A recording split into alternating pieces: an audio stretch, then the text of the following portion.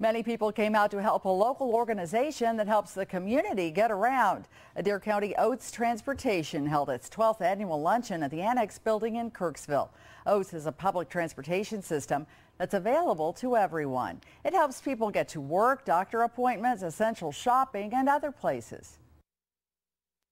A lot of people don't really know what the service is outside of the local area, so it's nice to be able to tell them and explain to them that OATS is very helpful. OATS even provides round-trip transportation to Columbia and St. Louis. This is the biggest fundraiser of the year for the local OATS office. OATS is celebrating 45 years of service to 87 counties around the Show Me State.